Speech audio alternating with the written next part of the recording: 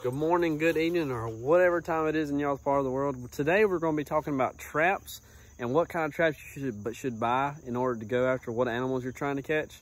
And so y'all stay tuned and stick with me, and we'll get to talking about. I'm trying to keep an eye on my dog. He's running around. I don't want him running the road. Yeah. So anyway, here we go. Let's talk traps, trap types, and why to pick them. All right, well, if you watched my last video, I'll go ahead and post that up here in the top of the left or right side. I'm really not sure which side it's gonna pop up on, but if you watched my last video, I dyed and waxed these MB550s. And as you can tell, the wax is set in pretty good. Oh gosh, I dropped it. I gotta get the wax off here off the trap. But these are my go-to traps. These are what I will always run. I will never run anything else other than this MB550. However, when you look at the price of the MB550, it's a little expensive, okay? I'm not gonna lie. It kind of drew me off a little bit as far as the price goes, but you get what you pay for, okay? 100% you get what you pay for. These right here are a very, very durable. Hold on, let me break the wax on this thing. Oh gosh. All right, yeah. These are a very, very durable, I'm gonna scoot a little closer because it's gonna be up close and personal, but these are very durable traps. As you can see, these plates right here on the back are very, very thick. It's actually double plated to where you have a really solid backbone of the trap. And as you can see, these jaws, the thickness of these jaws, and I'm showing you this because I'm gonna show you another trap that is not as expensive, but the jaw thickness is huge. And I use the offset jaw is what I was looking for. Offset jaws, which leaves the gap right there. But these traps, I originally bought them with 4 coils, and the coils are right here on the back of the trap. Whoops, I hit the stand, but they're on the back of the trap right here. So originally I had 4, 1, 2, 3, 4, but using the 4 of them, it was really a pain in the butt. Sorry about that, I had a buddy calling me. But it was really a pain in the butt to try to set a 4-coil trap because it was just so hard and to push these jaws down, you know, to set the trap. And also when I caught a bunch of foxes, it wasn't really, I don't know, the strength of it and them jerking on top of that, because animals jerk when they get caught in traps. It's just I mean, it's obviously what happens. It would damage their foot a little bit, and with coons it would, I mean, it didn't do good with the coon at all. Coons are crazy on traps. I don't know if people realize that or not, but they're absolutely crazy. But it just wasn't good for their feet. So I went with taking these 2 coil springs off, and you know, in 2 or 3 years after these traps are, you know, 5 or 6 years old, they may need that those 3rd and 4th set of coils, and I'll bring the life strength back to them since I've used these so much. But now I'm gonna show you a lot cheaper trap, but there's a big reasons of why it's a lot cheaper. Hold on. If you guys have not already subscribed, go ahead and click that subscribe button, because this year I'm telling you, we will catch the absolute mess out of coyotes. Last year I caught 46 coyotes, and I've got several videos posted on my page. Y'all go ahead and go check those out. If you're trying to learn how to trap coyotes for the first time, I will post that. I'll add that link to that video, how the easiest way to trap coyotes at the end of this video. So if you're just now a beginner and you want to learn how to trap coyotes, and you already have your own traps, go ahead and skip to the very end of this video and go check that video out, and it'll show you the easiest way to catch a coyote. So let's get back to it. Okay, here we go. I got 2 other traps right here I'm gonna talk about. And I'm not bashing these companies. I'm just telling you what I like to use and what's good for your money, okay? So, first off, we have it is a Duke number 2, okay? Number 2. And, I mean, it's an okay trap. You can catch stuff in it, but I'm just gonna show you the difference, okay? You see that back plate? You see how thin that is? You see how thin the jaw plates are on that? And how thick the levers right here on the sides are? And not to mention the dog, which is this part right here that connects to your trap pan, is not night latched, which you have to night latch it yourself, make it your own night latch in order for it to be night latched. The MB550, it comes night latched. I mean, you're ready to, MB550, when you get it in the box, take that baby out, get the grease off of it, put some wax on it, and throw it in the ground. You're catching coyotes all day long. These, you got to do prep work too. So this is a Duke number 2. I'm just going to show the differences right there. See the thickness in the jaws? All right. Well, all right. See well, it's got dirt all over it. See the thickness in the base plates? which is this area right here. I'm looking at these two spots. And also you can tell where the chain's dangling from. The chain is centered on the MB550, and it's got a swivel made onto the trap. So no matter which way that coyote turns, the thing will swivel perfectly fine. This has no swivel, and it's on the side. So the whole time, the coyote, instead of pulling straight off of the trap like this one's designed here, he's pulling himself off the side, okay? It's just not as good of a trap, y'all, okay? I'm sorry. All right, here's a third trap. So I bought the Duke number 2s first, and I was just like, they're okay, but I really don't like them that great. And then I was like, I'm gonna buy a little bit beefier trap, but I didn't want to spend the money on the MB550s because they're expensive. So I went with the Duke 1 3/4, which is just a little bit heftier, and I'm gonna go grab that real quick. Okay, here is the little bit beef. Like I said, didn't want to buy the MB550 because they're expensive, so I went with this. Here's a Duke 1 3/4. Okay, a little bit thicker jaws. Okay, a little bit better. I don't know. I can't remember what this part's called, but I'm just gonna call it the levers for this point. At this point, the chain is in the center, and it's got a swiveling point, which is always good. And the base plate right here has got an extra piece of bar welded onto it. Okay, so I'm gonna show you the difference in that and the MB550. So both of the anchor points on the bottom in the center of the trap with swivels, which is always good. You always want that.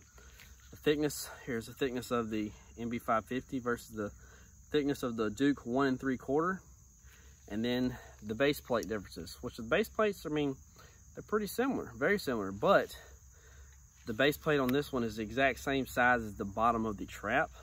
As you can see on this piece, it's just literally a metal bar that's been welded to the bottom of the trap. Okay, I mean, the 1 3/4, if you're gonna buy them, 1 3/4 is hands down way better than the Duke number 2. And as you can see, when I bought these traps here, the Duke 1 3/4, when I went from the Duke number 2s, I went and bought the 4 coil because the 2 coil on the Dukes is not that crazy strong. So I went with the 4 coil on the 1 3/4. Well, same thing was happening with the 1 3/4. I didn't like them because I wasn't catching a lot. I was having a lot of misses and a lot of traps that just they just weren't quick to fire. And I'd always go to set these traps, and I'd get it almost set right, and then pop, the trap would go off because it's not light latched, okay? And I just talked to a few other trappers I knew, which trapping's not very popular, so I was very lucky to know a few. And the first few that I met or talked to, they always ran these. They ran the Duke number 2s, and then they switched to Duke 1 3/4, and then eventually we all went to MB550s, like I said. And the people I was talking to weren't very experienced, but I didn't have anybody else to go to. And online, when you go to online and talk to people, they always try to sell you their product. So the reasons that I went to the MB550s, they're a lot more sturdy trap, okay? They're a lot heavier. I mean, even when you pick these two up, the heaviness of the two of them is insane. They're a lot beefier as far as the traps go. I had several. I mean, you're talking to somebody that I bought 12 Duke number 2s, didn't like them, and now I spent money on, I was like, well, I'm gonna buy half a dozen of the Duke 1 3/4. I used those, didn't like them a lot.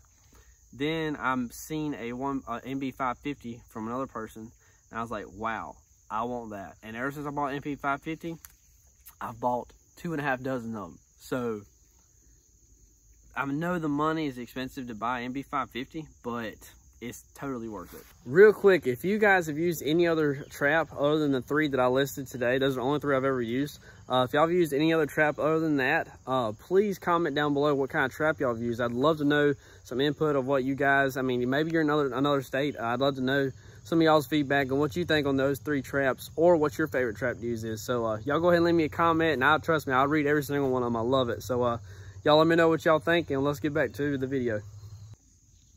Okay, so I'm gonna go ahead and set this MB550 real quick. Bear with me because I'm a little rusty. I haven't been setting them all year long. So try to get this wax to break off real quick without setting my finger off into it. Oh, y'all bear with me. Okay.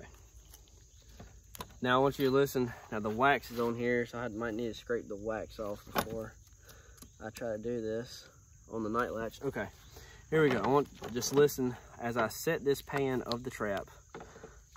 Just listen to it. Y'all hear that? I'll do it again just to make sure that you do hear it.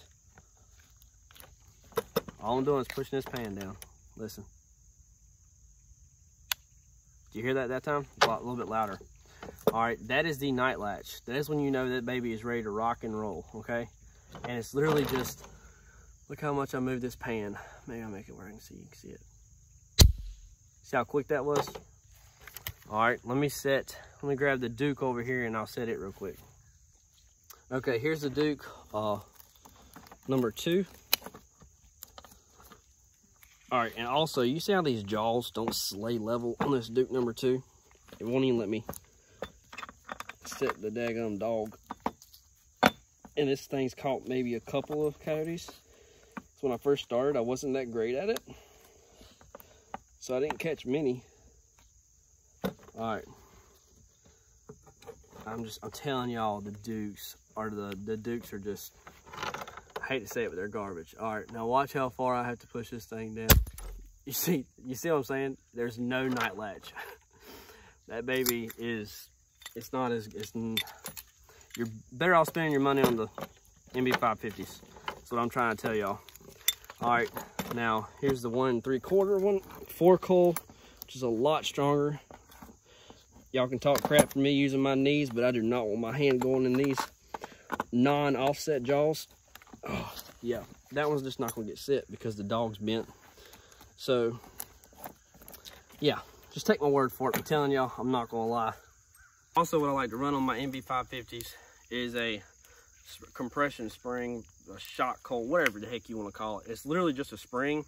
As the animal pulls, it shrinks the, it takes instead of it being a complete absolute jolt on the animal with just the anchor in the ground and the chain to the trap, it instead of just being a jolt, it actually has a little give on the trap when they're pulling on it.